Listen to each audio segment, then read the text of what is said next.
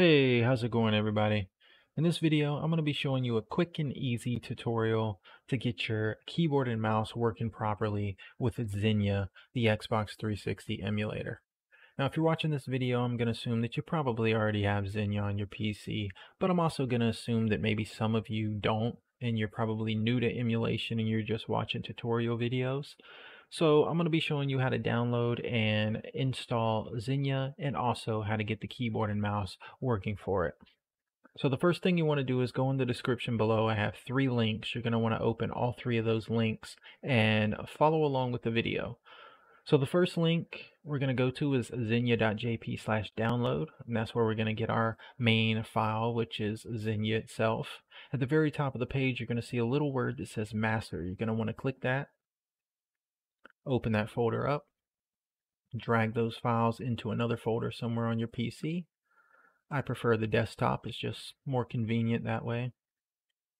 After that, you want to go to this link, download Zenput.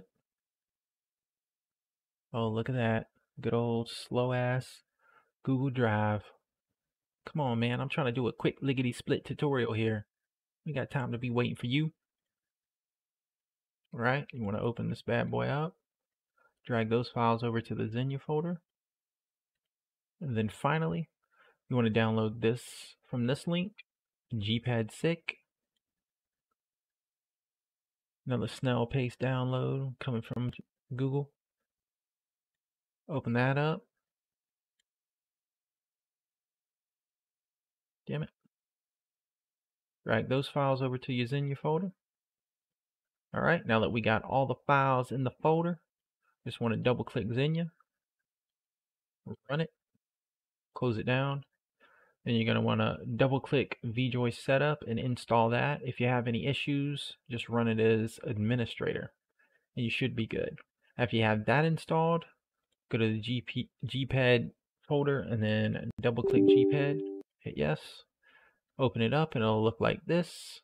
Now to let you know, the right stick is already mapped to your mouse movement, so all you really got to do is tweak the sensitivity. But yeah, other than that, all the other buttons, it's up to you what you want to map them to on your keyboard.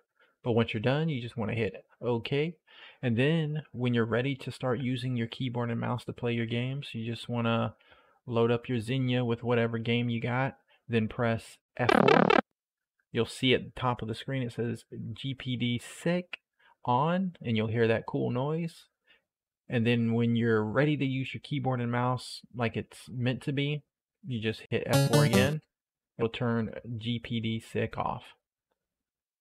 So I'm going to show you this in action right quick using my Xenia folder. All right, we're going to go to my GPD. Now this is my button layout. If you want to copy this, that's fine. This is the way I like it. I think everything is in the right spot. But yeah, we're going to open that. Then we got to open my Xenia.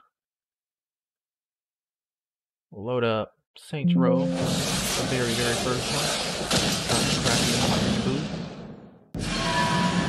We'll hit F11, make it full screen.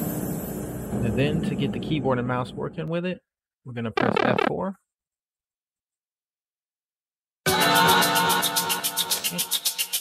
Tokyo game.